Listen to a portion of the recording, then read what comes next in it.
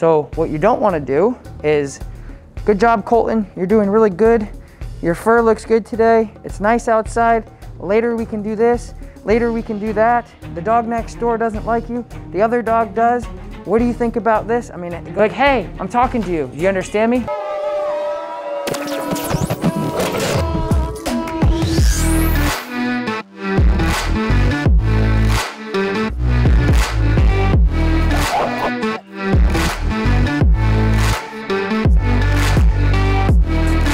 No. Hey, what's going on, guys? Tom Davis here, America's Canine Educator. Thank you so much for joining me today. If you guys don't know, we have people from all over the country every single week coming in to work with me, and I'm so grateful for that, and I'm so grateful for you guys at home watching. If you guys haven't yet, do not forget to like this video, smash that subscribe button, and today I have a wonderful video, and we're gonna be talking about something I haven't really talked about before on this channel. We're gonna be talking about pressure, guys, how important pressure is in building an obedient dog, a well-behaved dog, a dog that you can understand, building a good communication, building a better relationship with your dog, voice pressure, physical pressure, body pressure, spatial pressure, and all of the above, and how important and how much of an impact you probably don't even realize that you're doing with your dog. We're gonna get in all of that stuff in this video, and I hope you guys like it. If you haven't yet, do not forget to cop yourself some No Bad Dog merch, as well as like this video, smash that subscribe button, and let's just get right into it, guys. Here we go. Break. So what I wanna do is just switch to the training leash, which is gonna be 4 foot, and then this is a slip collar. So the way that this works is when he pulls on this, obviously there's no consequence for that. He's like, okay, this is what I'm doing, this is whatever.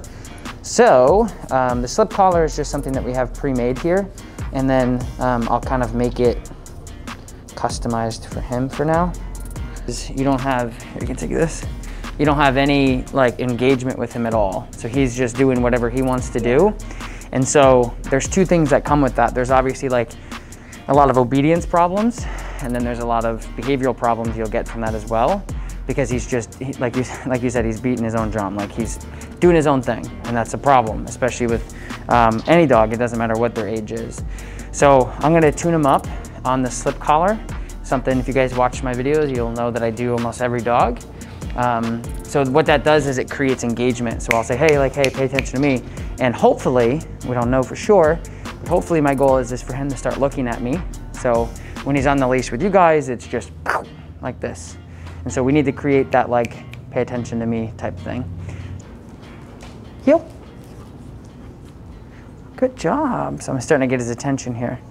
Heel. Yes, good heel. Good job, buddy. There's like a micro macro to this. The micro is, on the smaller level, is he's being more obedient on the leash, which is good. But the bigger picture is his mental state of mind is gonna get better and better over time. So he's gonna be less like all over the place mentally as well. I don't want him to not be a dog. So I want him to look around, I want him to be suspicious of other things and mentally invest into other things to say, hey, what's this? I'm in a new place, whatever. But I don't want him pulling. I don't want him non-responsive to me. So when I turn and I say heel, I want him to do it. If he doesn't, I give him that quick pop. It'll change his life forever, and it'll change your life if you are consistent with it. I'm gonna walk you through this process really quick, that if you have it, it doesn't just him, it's applicable to any dog. And anybody that comes in here and trains with me, I want you guys to have enough information, skills, knowledge, practice to go and train other dogs. It's not just for him. I want you guys to know how to do all of this, which is why I talk so much, is because for me and him, the session would have been over by now. He would have been back into his crate and I would have grabbed another dog. But you guys have to go home and make sure that you can do this. And that's where the work comes in. And that's why I'm so hands-on sometimes, but I'm also super hands-off sometimes, because you guys got to learn how to do this. So watch my leash pressure is very big. So anytime so here, like I apply pressure, right, like that to correct him. Anytime that your elbow comes up, you're punishing him somehow. So your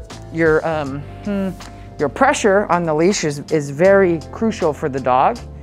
So you got to make sure that when you're handling and he's doing everything right, you're nice and relaxed. So it's really good, like pressure release system. You got to be conscious of that. So don't walk around like this, because you're already correcting him 75% of the time. So when you actually need to punish him, you have very small leverage. So when you're here, heel. Good. You're nice and good. The other thing that everyone does that you shouldn't do is looking and talking to the dog. So what you don't want to do is this and then a bunch of white noise. Good job, Colton. You're doing really good. Your fur looks good today. It's nice outside. Later we can do this. Later we can do that. The dog next door doesn't like you. The other dog does. What do you think about this? I mean, it goes on and on and on and on. And people don't realize that they do that, but you have to realize that it's very detrimental to your relationship, because you're trying to teach a dog very singular words of the English language. And it doesn't matter what you use. You can say popsicle, spaghetti, and meatball, and they can all mean sit down, stay. It doesn't matter. So you just have to make sure that when you're working with him, that you're not giving him anytime you give the dog information that he doesn't understand, and the more you do this, right, then when you actually need to say something and communicate to the dog, they're like, why not? What else has changed? And you're like, well, before I was just monologuing and, you know, whatever. And they don't understand that. So when you're walking with him, you're just Colton heel, and that's it. So don't give him any white noise, because we stop, Colton, sit. A little pressure up, good. He's looking for food, that's why he did that. So I asked him to sit, he looked at my hand, he's like, what are you gonna give me? And I'm like, nothing. He's like, well, this sucks. I'm like, I don't care. So we went through that whole process really quickly. Does that make sense? Yes. Okay, so when you're working with him, yeah, good question. Yes, it does. Yeah. So when I'm handling him, typically what I'll do is I'll ask him to do it first, because it looks like he's kind of got that pre-existing sit. He kind of knows that. So I asked him to sit, and if he doesn't, I'll go pressure up. Now the first time I corrected him, I did pressure, and then pretty much every other time I've asked him to sit after that, he's been okay with it. So it would be pressure up if you're asking him to sit and he doesn't. When you're heeling with him and he moves forward, heel.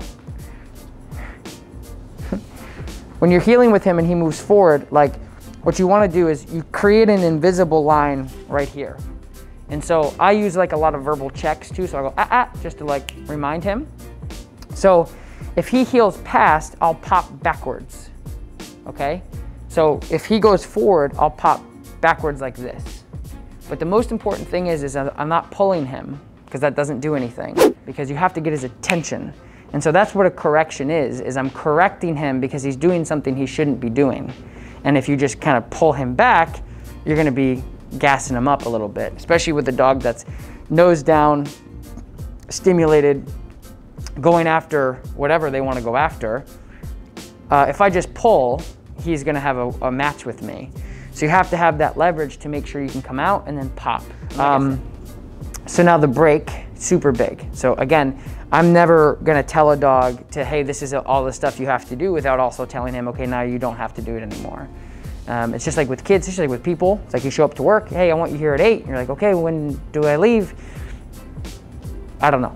You're like, okay, so is it like in an hour, or is it, who knows? So it becomes very, so when I do break, it's break. It's like very, and I have like a girly voice anyway, so it's easy for me to go really high, really quick. And then I also like relieve myself from him. So I'm not next to him anymore, I go break. So I'm getting away from him as much as possible and letting him do what he wants.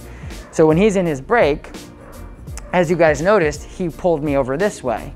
I don't care, because I told him he can break. And that's the beauty of making sure we teach a dog how to heel and break and all that stuff. So right now he's on his break. So I don't care if he's sniffing the cot and doing whatever he wants to do. But when I'm ready to ask him to do something again, I'll say his name to register, like, hey, I'm about to ask you to do something. And then I'll tell him what to do. And then release your pressure just a little bit, nice and relaxed. Feel your right arm is like nice and relaxed. Yep, there you go.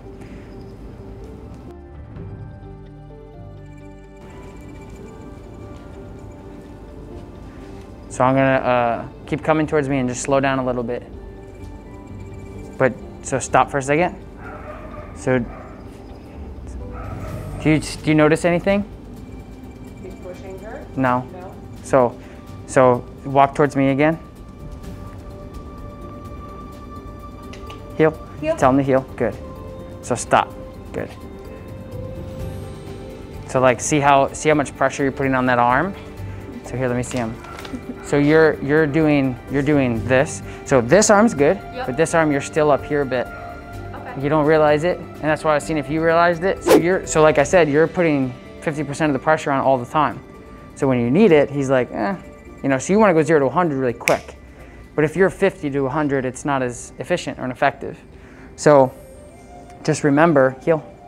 Because you're in fix-it mode. That's why you're doing it. Because so even if you're like this, but not like this, it's still so much pressure. So just make sure, that's why I was trying to tell you, like, match your left arm with your right arm. Because that arm was good. This arm, you were still tight. And he'll pick up on that, like big time. So if you're walking heel, you just want to be like this. So see how nice and relaxed that is? There you go. Now just keep walking. Nice and relaxed. Good. Much better. Much better. Do you guys want to switch? You still have tension in the motion. It's tough. You're all good. Just keep practicing. So. Good. Good. Now turn the other way. Nice. Here, we're going to switch for a second, and I want to try something with you. I want you to hold this, and I want you to do it without a dog. Without a dog? Yep. So just do this. Okay. Yes. Okay, good. Now just walk and just pretend that there's a dog there. So see how much pressure you're putting on the dog? So put it down. Good. Now walk. There's not even a dog. See? Now still pressure though. So nice and relaxed. And then out a little bit. So you're right. So feel your right arm. Yep. That's how you want that arm to be. So go ahead and heel again. Still like. I'm still. Yeah. Just no. You're good. Just relax your arm. Good. Now heel again. There's still pressure. Forget that you're even holding the leash. Yeah. Just put your arm down. There you go. There you go. That's it. That's it. Just nice and relaxed. Like pretend that doesn't exist. And then just stop. Good. Now put this on the floor so you can feel that drag. And now do it again. It's better. Good. It's a lot better. Good.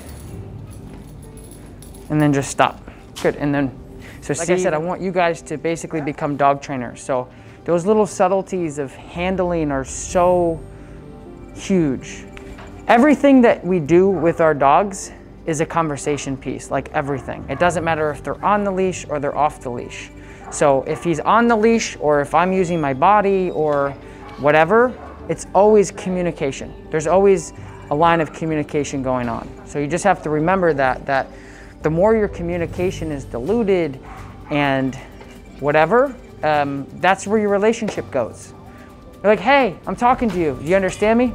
Not really. Well, I'm just gonna keep talking anyway, you know? So you just have to realize that on the leash, your body, your voice, everything about you is a conversation. And if you're not like precise, and if you're not like clear about what you're trying to communicate, your relationship goes to, I like you, you like me, we're roommates, this is great, we hang out, but the communication is not there. All right, you guys, thank you so much for joining me. Lakota and I are gonna go play some fetch. I appreciate you guys watching. If you haven't yet, do not forget to like this video, subscribe to my channel, and of course, cop yourself some No Bad Dog merch. If you haven't already, link in the description below. I will talk to you guys next time. I appreciate you so much, and so does Dakota. Peace.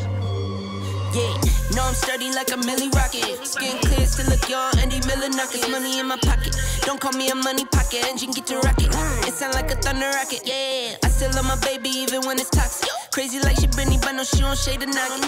Russell Wilson way I get low and stay in the pocket. I get paid and do my dance like a touchdown. Yeah, I can't do no time, don't leave that gun around.